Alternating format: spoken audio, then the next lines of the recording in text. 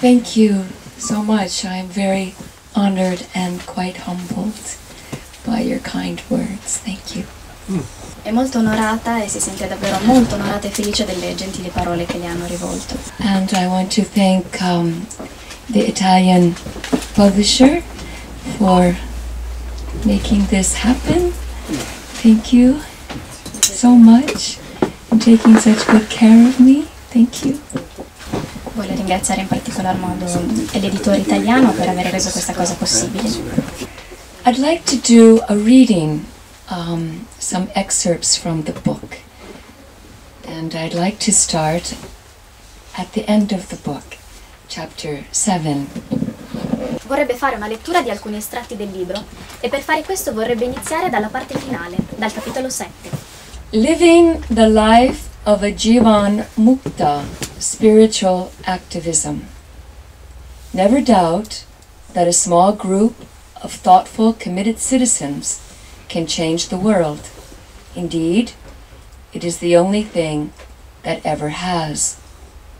Margaret Mead. Vivere la vita di un Jivan Mukta, attivismo spirituale. Non dubitate mai che un piccolo gruppo di premurosi e devoti cittadini possa cambiare il mondo. Infatti, è la sola cosa che ha sempre funzionato. Margaret Mead. Jiva means individual soul, and Mukta means liberation. A Jivan Mukta is a liberated soul, one who knows him or herself to be one with all that is. A Jivan Mukta is a living, liberated being who works to contribute to the liberation of others. Jiva significa anima individuale e Mukta significa liberazione. Un Jivan Mukta è un'anima liberata, un'anima che sa di essere tutt'uno con tutto ciò che esiste. Un Jivan Mukta è un essere vivente liberato che contribuisce alla liberazione degli altri. An activist is someone who actively works for change. To be spiritual is to feel your connection to all living beings. Spiritual activism is to actively work to further the conscious connection of oneself to others in a positive, life-affirming, mutually beneficial way. To be a spiritual activist is to be activated by spirit rather than a skin-encapsulated ego. To dare to care about the happiness, well-being, and liberation of others is to be a spiritual activist. A Jivan Mukta actively pursues liberation or enlightenment for the benefit of all. Un attivista è qualcuno che lavora attivamente per cambiare. Essere spirituale significa sentire la vostra connessione con tutti gli esseri viventi. L'attivismo spirituale consiste nel lavorare attivamente per portare avanti la connessione cosciente di se stessi con gli altri in maniera positiva, reciprocamente benefica e a sostegno della vita. Essere attivisti spirituali significa essere mossi dallo spirito invece che da un ego incastonato dentro la pelle. Cercare di prendersi cura della felicità, del benessere e della liberazione altrui significa essere attivisti spirituali.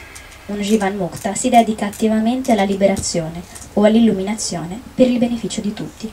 The biggest obstacle to our spiritual evolution as a species at this time is our perception and treatment of animals and the natural world.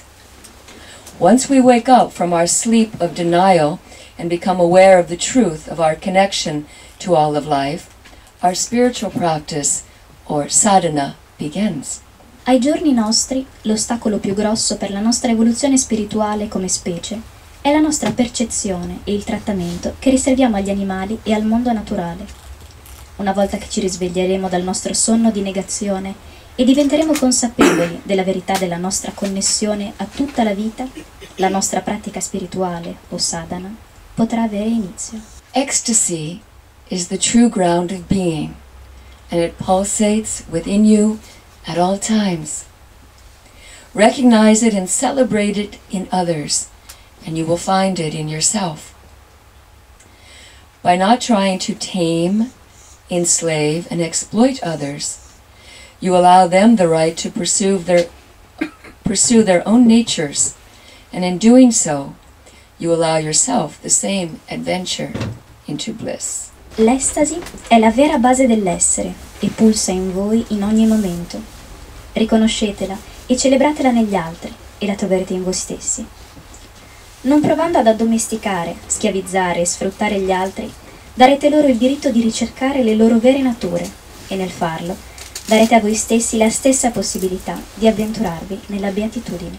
If we are to spiritually evolve and survive as a species, we must liberate ourselves from the lie that separates us from the rest of life.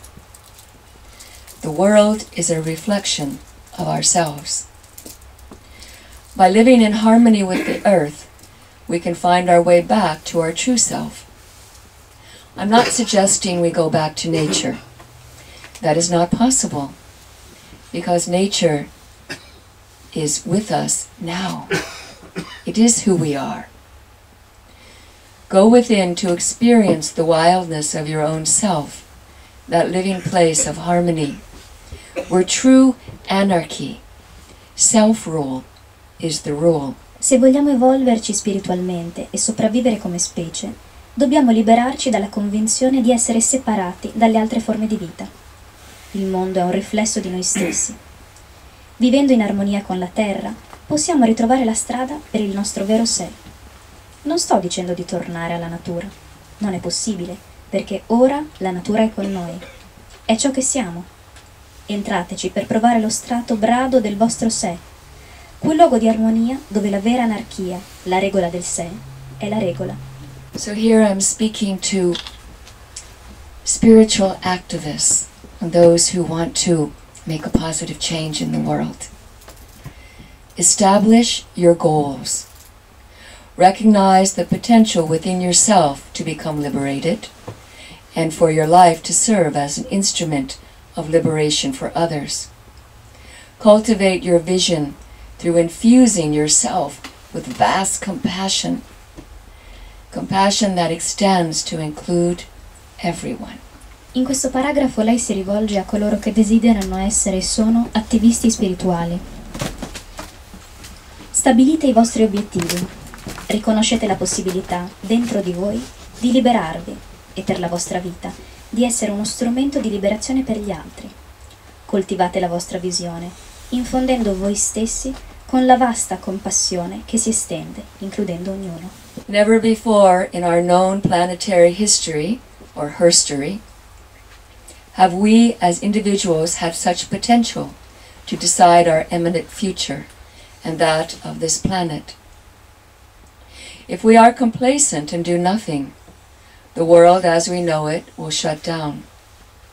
If, on the other hand, we come to our senses and dare to care about the suffering and happiness of others, we will abolish slavery in our lifetime and liberate ourselves from the process.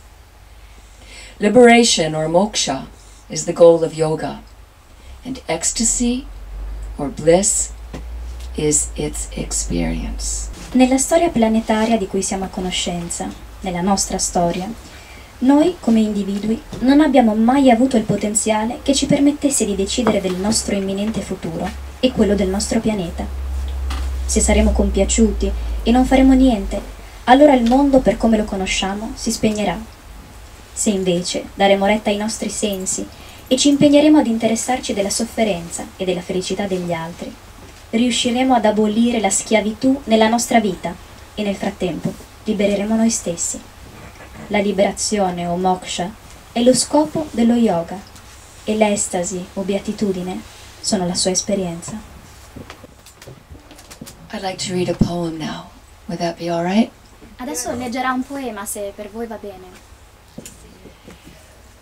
This poem was inspired by reflecting on my own death and contemplating,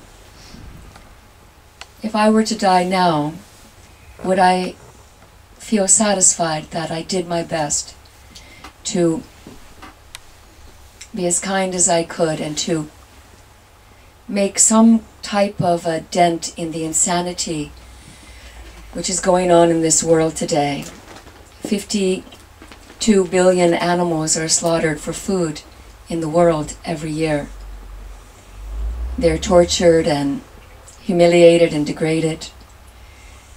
And at the time of my own death, I must ask myself, did I do enough? Am I satisfied with my contribution to the happiness and liberation of others? And so I wrote this poem. Questo poema è stato ispirato da un suo momento di riflessione e di contemplazione sul momento della sua morte. E lei si è chiesta: ho fatto abbastanza? Sono riuscita a fare tutto ciò che era sufficiente? Sono riuscita a lasciare un segno e a intaccare la follia di questo mondo, dove 52 miliardi di animali ogni anno vengono ammazzati, vengono macellati? Lei si chiede: in questo momento, se fosse questo il momento della mia morte, potrei dirmi soddisfatta, potrei dire di avere fatto tutto ciò che era in mio potere per fermare questa follia? Spiritual activation. Angry thoughts disarray the heart. Pierce through the deformity with breath as your start.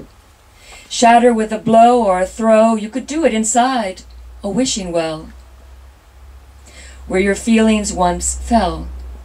If all else fails, embrace it with your holiness, wrapping your everything around, using the sound of the breath. What else could be better? Yes, that's it. The face of look upon you. Praying and oming alone cannot do. Sitting at a lotus altar while babies stumble to their slaughter.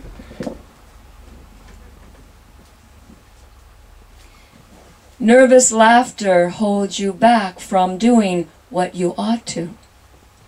This Armageddon of look upon you is not going to stop. Not even in the forest, even in the shop. Here the bodies go, chop, chop. It has only just begun. Birth is bloody. So many shades of red, she said. You don't know what it's like to be dead. You heard them plotting to do disturbing things. What stopped you from intervening? You are reeling in your obedience to ineffectualness, afraid of being humiliated, stepping out of line. Oh, look at that face of look upon you. Guilt paralyzes your mouth. You cannot speak. Lies fill your ears, snuffing out the cries. Feet rooted in cement, forgetfulness of who you are. So, what to do? Remember anyway, and say something. Say something, anything. Pierce through the deformity with a voice from the farm and the killing floor. When your own death is closing in, you will realize that the only thing you ever really had in life was your effect upon others. Your end will come as a rattling snake slithering in. As you leave you will see that look upon you. You never had time, certainly no time to lose. Your body will stretch toward that last breath, so do your best to see that all that you see is coming from inside of you. Nothing and no one has not been born from inside of you. Pierce through the deformity by means of breathing. Absorb into your rainbow body the pixelation of these phantoms with the embrace of recognition. Allow black and white to collide into colors wondrous fair, and go on into the future of not knowing where. Accensione spirituale. I pensieri rabbiosi creano scompiglio nel cuore, bucato, attraverso la deformità con il respiro con cui hai iniziato, infranto con un colpo, un lancio. Puoi farlo dentro ad un pozzo dei desideri, dove una volta caddero i tuoi sentimenti. Se tutto il resto fallisce, abbraccialo con la tua santità. Avvolgendo il tuo tutto, utilizzano il suono del respiro. Cosa c'è di meglio? Sì, proprio così. Il viso che veglia su di te. Pregando e cantando l'Om da soli non si può fare. Seduti ad un altare di lato, mentre i bambini vanno incontro al loro massacro. La risata nervosa ti trattiene dal fare ciò che devi. Questo Armageddon che veglia su di te non si fermerà, né alla foresta, né nel negozio. Ascolta i corpi che si muovono in fretta, è solo all'inizio. La nascita è sanguinosa. Così tante sfumature di rosso, lei disse. Non sai come ci si sente da morti. Li hai sentiti progettare di fare cose insane. Cosa ti ha impedito di intervenire? La tua obbedienza all'inefficacia ti sta fermando. Hai paura di essere umiliato? Di andare fuori strada? Oh, quel viso che veglia su di te. La colpa ti paralizza la bocca.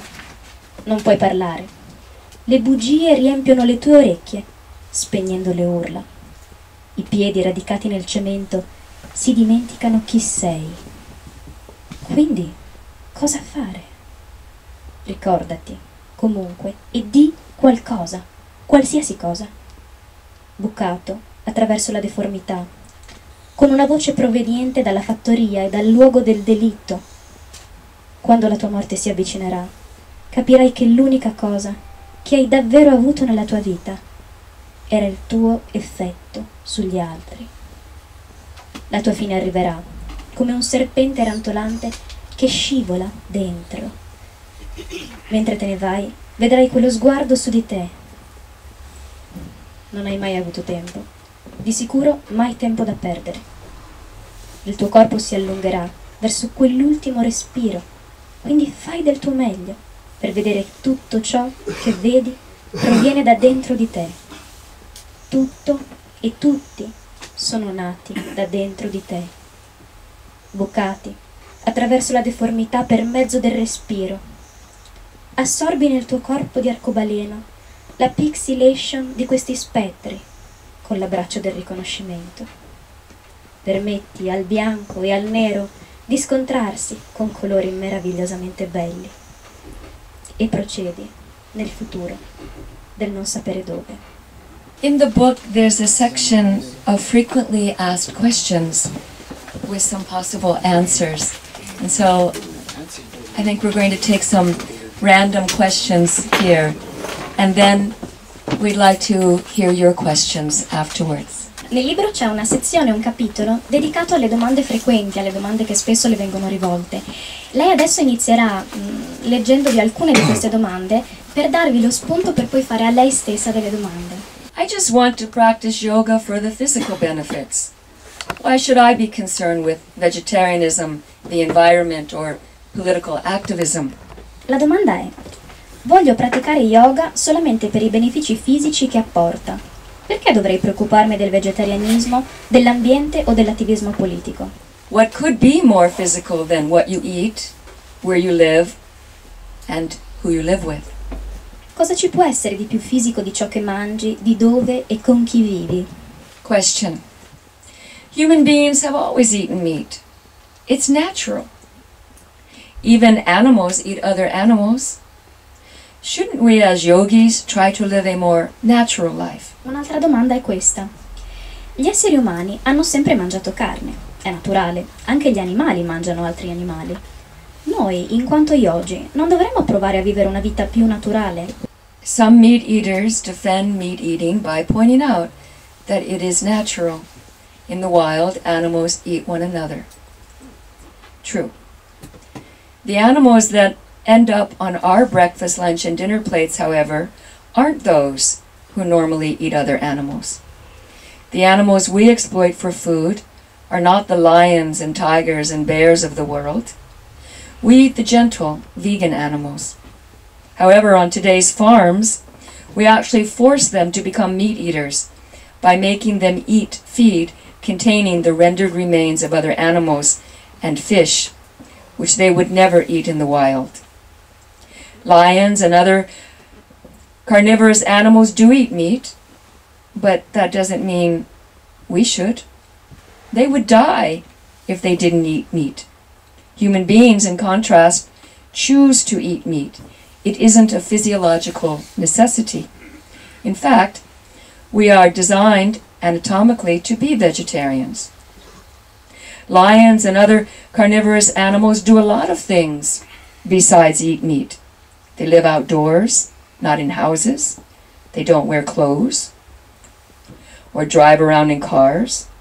Why cite just one of the many things that they do and argue that we should imitate them? That doesn't make much sense. Alcuni carnivori difendono le proprie abitudini sostenendo che siano naturali. Nel mondo selvatico gli animali si mangiano tra di loro. Gli animali che finiscono nei nostri piatti a colazione, pranzo e cena, comunque, non sono quelli che di solito mangiano altri animali. Gli animali che sfruttiamo per il cibo non sono i leoni, le tigri e gli orsi. Noi mangiamo dei gentili animali vegani. Comunque, nelle fattorie odierne, costringiamo questi animali a diventare carnivori, dandogli in pasto mangimi che contengono i resti di altri animali, che loro, allo stato brado, non mangerebbero mai. I leoni e altri animali carnivori mangiano carne, ma questo non significa che noi dovremmo. Loro se non lo facessero morirebbero. Gli esseri umani, invece, scelgono di mangiare carne. Non è una necessità fisiologica. Infatti, siamo anatomicamente progettati per essere vegetariani. I leoni e gli altri animali carnivori, oltre a mangiare carne, fanno molte altre cose. Vivono all'aperto, non dentro delle case. Non indossano vestiti e non guidano automobili. Perché citare solo una delle molte cose che fanno e sostenere che dovremmo imitarli? Non ha molto senso. Besides, there are many activities that human beings have been doing forever. We might argue from that perspective that eating meat should be allowed to continue. Men have been raping women for thousands of years. Does that mean that it is normal and should be allowed to continue? No. Human beings came to recognize rape as a crime. Yogis investigate all long-standing habits and behaviors and evaluate them by one criterion. Does this activity bring me or the world closer to enlightenment? Inoltre, ci sono molte attività che gli esseri umani fanno da sempre. Potremmo partire da questo punto per sostenere che il consumo di carne debba proseguire. Gli uomini violentano le donne da migliaia di anni. Questo la rende una pratica normale che dovrebbe andare avanti? No, gli esseri umani hanno capito che lo stupro è un crimine. Gli yogi analizzano tutte le abitudini durature e i comportamenti e li valutano attraverso un criterio. Questa attività porta me o il mondo più vicino all'illuminazione. It is wise for the yogi to consider that when someone causes harm to another, that action perpetuates the wheel of samsara, the cycle of birth, life, death, the cycle of suffering. The yogi is attempting to be free of samsara, and therefore does not eat meat since it creates the type of karma that keeps us bound to the wheel of samsara. Per uno yogi è saggio considerare che quando qualcuno fa del male ad un altro, quell'azione perpetui la ruota del samsara, il ciclo di nascita, vita e morte, il ciclo di sofferenza. Lo yogi sta provando a liberarsi dal samsara e perciò non mangia carne, visto che crea quel tipo di karma che ci tiene tutti legati a quella ruota. La signora ha chiesto perché allora, se è sbagliato mangiare carne, mi corregga se mi sbaglio. Cristo allora ha materializzato per tutti quanti da mangiare dei pesci, lui che è così buono e puro e che con tutti conosciamo Cristo e sappiamo che faceva solamente cose buone. Jesus was a heretic and he was very radical and he challenged the existing society, which of course was a meat-eating society like we have now. Things haven't changed that much. And of course there was a lot of animal sacrifice at the time that Jesus lived. And Jesus was radical because he proposed a new way of relating to others. He said, as long as you see others and you're not seeing God, then treat them as you would like to be treated. That was the message of love. That was very radical for the time. Do you know for sure that he ate fish? Because no one really knows for sure.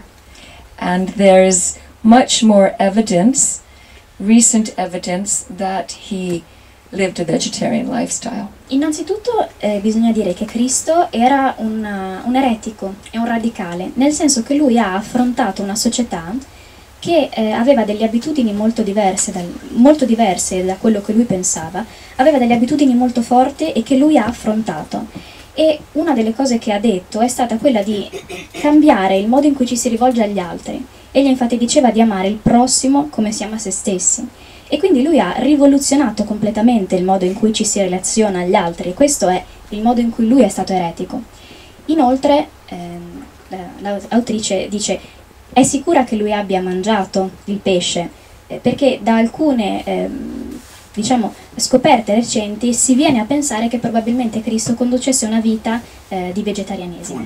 Allora, inizierei dalla risposta del Signore, che ha parlato di un libro che ha letto, nella quale si parlava di Cristo, e ha posto l'attenzione sul fatto che all'epoca la taumaturgia e l'apparizione di miracoli, compiere dei miracoli, era una fase molto importante per la conversione delle persone e per portarle a credere in Dio. E quindi è molto probabile che questo miracolo sia avvenuto della manifestazione, della materializzazione dei pani e dei pesci. Non si sa, però non è scritto, non è evidente, non si sa se Cristo abbia mangiato anche lui questo pesce, quindi questa era la risposta del Signore. Mentre invece la signora là dietro, traduco io oppure vuole? Ha voluto aggiungere una precisazione, ed è che anche oggi noi non riusciamo ad essere manifestamente consapevoli della sofferenza dei pesci quando vengono uccisi, allo stesso modo di quello che possiamo vedere negli animali che procurano carne, come possono essere le mucche, i polli. Diciamo che la loro sofferenza ci è più manifesta, vediamo le lacrime, sentiamo le loro urla, mentre invece con i pesci facciamo più fatica. Quindi in un momento come i tempi di Cristo, quindi 2000 anni fa, c'era una tradizione molto radicata di sacrificare gli animali, il cosiddetto capro espiatorio, che serviva per portare il miasma, la contaminazione al di fuori della famiglia e delle persone, ed erano animali che venivano cresciuti dentro la casa, dentro la famiglia, come se fossero membri della famiglia, e che poi venivano utilizzati quasi con un gesto d'amore per liberare tutta la famiglia. Siccome questa tradizione era molto crudele e molto violenta, Cristo ha fatto un primo passo per cercare di distaccare le persone dalla carne. E quindi ha detto: smettiamo di fare dei sacrifici animali, smettiamo di fare queste cose, perché questi animali soffrono terribilmente, e siccome voi li trattate come vostri parenti, come se fossero membri della vostra famiglia, dovete essere consapevoli che loro soffrono. Quindi distacchiamoci da questa tradizione, smettiamo i sacrifici animali. Il pesce invece, sebbene lui non abbia detto mangiate il pesce, o quantomeno non è riportato che lui abbia detto questa affermazione, comunque era anche allora meno evidente se soffrisse o meno, perciò era un primo passaggio nella liberazione dalla carne.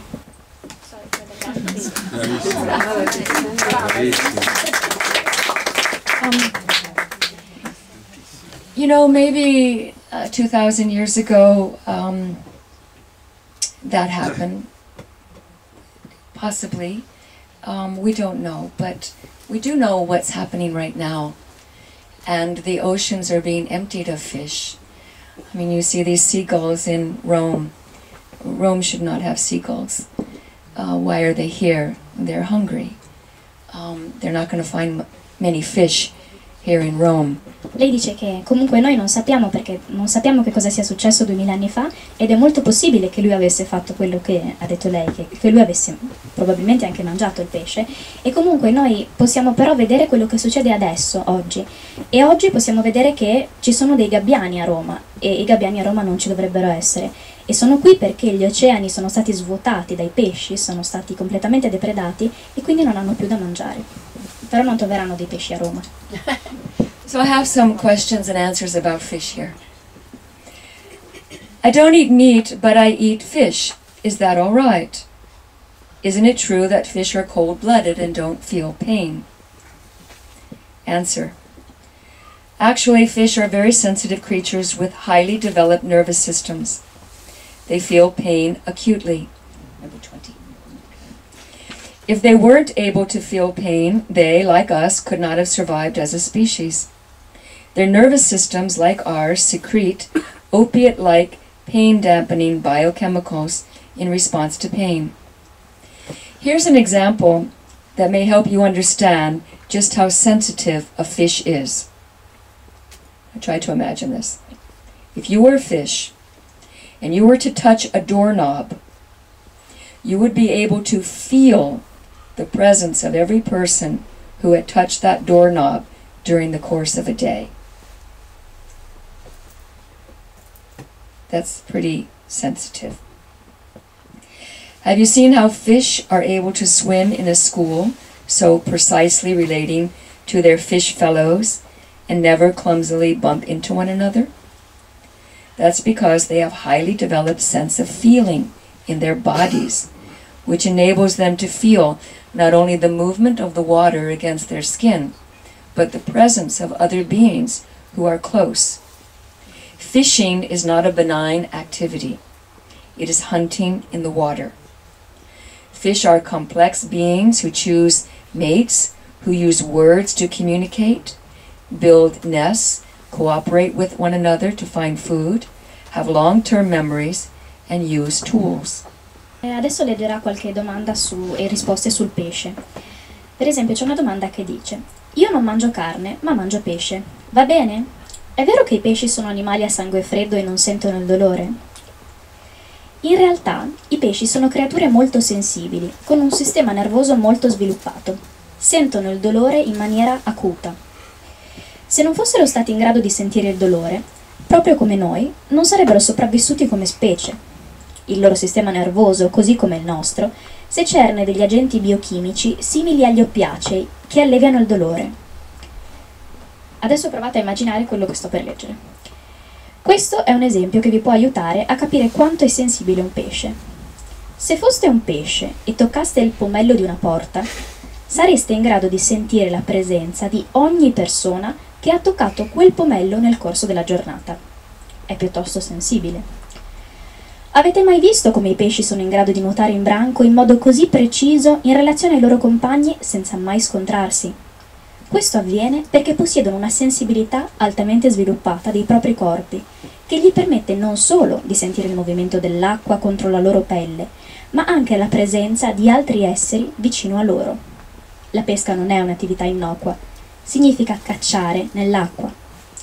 I pesci sono esseri complessi, che scelgono i propri compagni, usano parole per comunicare, costruiscono dei nidi, cooperano tra di loro per cercare del cibo, hanno memoria a lungo termine e utilizzano oggetti. At home where I live in a forest sanctuary with wild animals, and there's a large pond, and there are fish that live in that pond, and I have one friend, a fish friend, whose name is Lawrence, and I go to the shore and I call, "Lawrence," and he swims over to me, and as I walk along the edge of the pond, he walks along with me. He swims along the edge, and we're good friends. Dove lei vive, e lei vive in un santuario nella foresta, è un rifugio per gli animali, c'è questo stagno, e in questo stagno c'è un suo amico pesce, che lei ha chiamato Lawrence, e ogni volta che lei si avvicina allo stagno, alla riva dello stagno, e lo chiama, dice "Lawrence",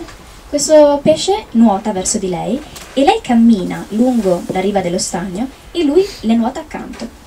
E si trova molto bene. At least if we choose to eat fish, it's cleaner for the environment, and we aren't contributing to the ecological toll that eating beef or pork is causing, right? Wrong. Fishing is taking a huge toll on the planet's ecosystem.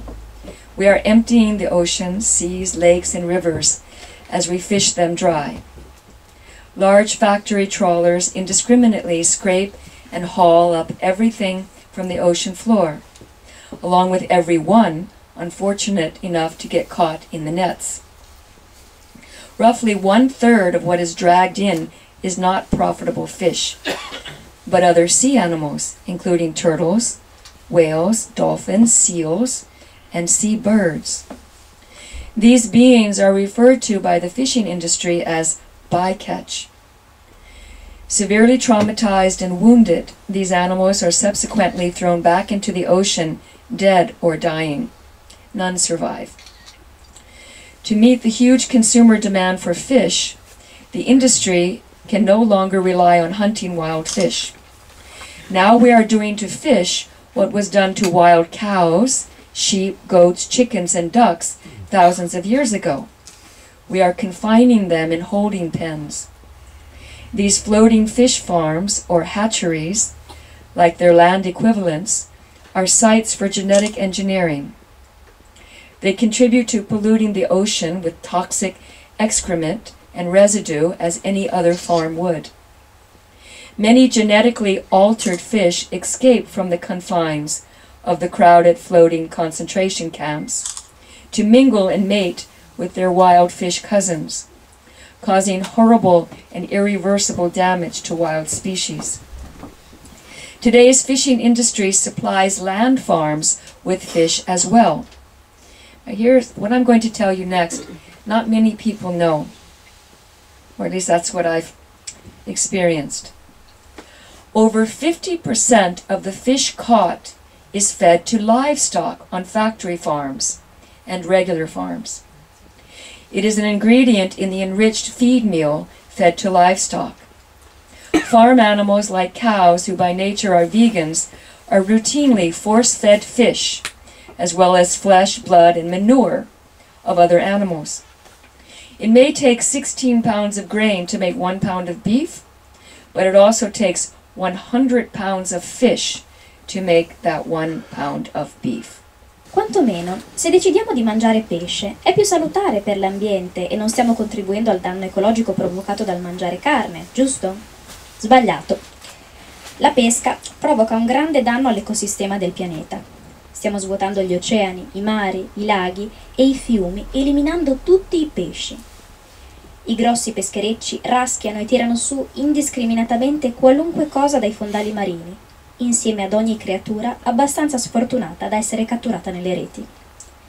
Circa 1/3 di quello che viene tirato su è pesce che non può generare profitto, ma sono comunque animali, come le tartarughe, le balene, i delfini, le foche e gli uccelli marittimi. Questi esseri nell'industria della pesca sono chiamati bycatch, cioè catturati a lato, come se non servissero. Seriamente traumatizzati e feriti, questi animali vengono successivamente ributtati in mare, morti o morenti. Per soddisfare l'enorme domanda per il consumo di pesce, l'industria non si può più affidare solamente alla pesca. Ora stiamo facendo ai pesci quello che abbiamo fatto alle mucche, alle pecore, alle capre, ai polli e alle anatre selvatici migliaia di anni fa. Li rinchiudiamo dentro delle strutture. Queste fattorie fluttuanti di pesci o incubatrici, come le loro controparti terrestri, sono laboratori per l'ingegneria genetica. Contribuiscono ad inquinare l'oceano con residuati tossici come ogni altra fattoria. Molti pesci geneticamente alterati evadono dai confini dei campi di concentramento galleggianti per accoppiarsi con i pesci in mare aperto, causando un danno orribile e irreversibile alle specie esistenti. L'industria del pesce, oggigiorno, rifornisce anche le fattorie. E adesso c'è un'informazione che probabilmente non molti di voi conoscono. Oltre il 50% del pesce catturato viene dato in pasto al bestiame nelle aziende agricole e nelle fattorie normali. È un ingrediente nel pasto arricchito servito al bestiame. Gli animali nelle fattorie, come le mucche, che per loro natura sono vegane, vengono forzate di continuo a mangiare pesce e carne, sangue e letame di altri animali. Possono essere necessari 7 kg di cereali per produrre mezzo chilo di carne, oppure possono essere necessari 45 kg di pesce per produrre sempre quel mezzo chilo di carne. Shall I tell you a story? I have a friend who founded an animal sanctuary, and she rescues many different types of animals from slaughterhouses and factory farms and abusive situations, and she takes care of them. And she came to me one day and she said, "Can you help me? Can you give me some tips? Because I'm beginning to be invited to give talks about animal rights and veganism and my work, and I feel ill-equipped." And so I said, I will try my best to give you some tips. Want to translate so far? Don't worry. Okay, okay. And so I asked her the question. I said, "Who is it that you will be talking to?" And she said, "Oh, terrible people. People who don't understand where I'm coming from. People who aren't vegetarians, aren't vegan, who don't even consider it. People who are, cruel they eat all kinds of animals. They ride around in trucks and drink beer, and they use bad words, and they beat their wives, and they're just scumbags. They're just the worst possible, horrible, ignorant, stupid people in the world." I said, "Okay. And when you talk to them, what is your intention? What are you trying to communicate to them?" And she said, "I want them to be vegan. I want them to understand how I feel. I want them to be compassionate. I want them to be kind people. I want them to stop doing what they're doing." And I said, "Really? Are you sure?" And she said to me, "Am I sure? Of course I am." I said, "Well, I asked because many times to be confronted with someone who has an opposing view riles up our anger, and that feels good, because anger is a very energizing experience. When you're alive, when you're angry, you feel alive." So I said, "If you're sure that it's not just to vent your anger, then I will give you some advice." So she said, "Yes, please." I said, "You must see the people who are confronting you with a different view. See the people that you're talking to.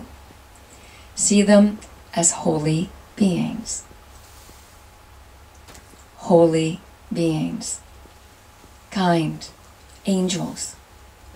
Angel beings."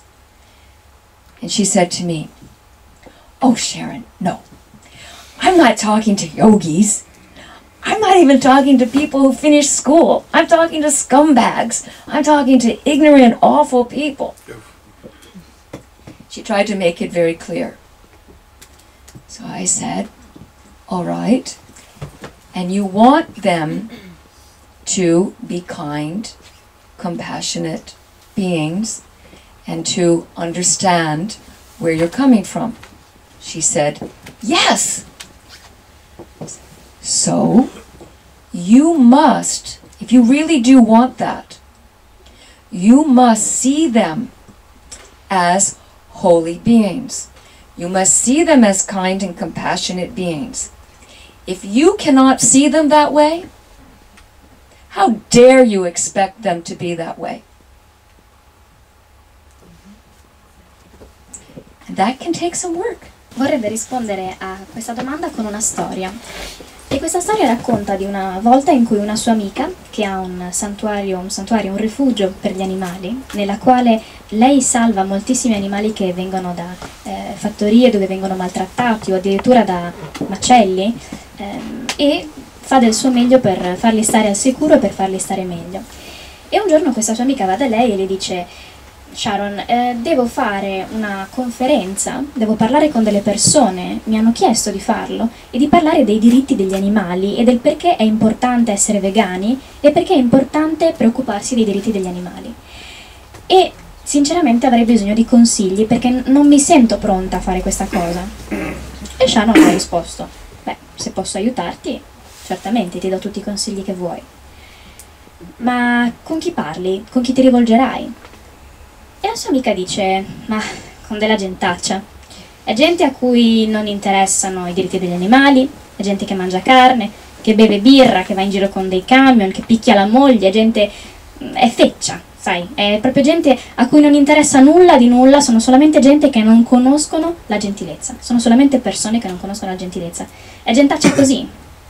E allora Sharon la guardata e le ha detto: ma qual è il tuo intento nel parlare con loro di queste cose? E la sua amica ha risposto: beh, è quello di farli diventare vegani. E Sharon le ha detto: ma sei proprio sicura che questo sia il tuo intento? Beh, sì, certo, è questo quello che voglio che diventino vegani. E allora lei le ha detto: ma se ti posso quindi allora dare un consiglio, se sei sicura che questo sia il tuo intento, e non quello di arrabbiarti, perché lo sapete che sfogare la rabbia è una energia che vi energizza, vi dà una carica, no?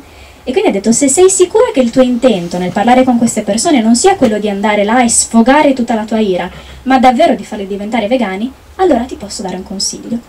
E la sua amica ha detto: sì, certo, assolutamente, dimmi. Guarda, per parlare con loro devi pensare che loro siano persone gentili, compassionevoli, che saranno gentili, che non faranno più cose brutte. Devi pensare che siano esseri puri, come esseri angelici. La sua amica ha riso e ha detto: no, Sharon, non hai capito. Io ho a che fare con della gente che, dai, non vale niente, non ha neanche finito la scuola, non gliene frega niente di niente, è feccia. E lei l'ha guardata e ha detto: ma sei proprio sicura di voler parlare con loro e di andare là per farli diventare vegani? Perché se sei sicura che questa sia la cosa che vuoi fare, tu devi, per arrivare a loro, credere dentro di te che loro siano gentili, che loro siano compassionevoli. Devi volerlo così tanto perché loro lo diventeranno.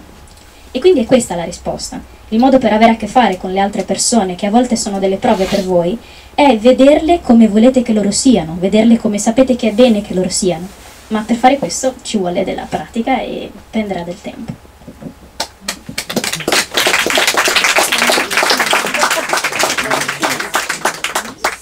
She's amazing. Yes, applause.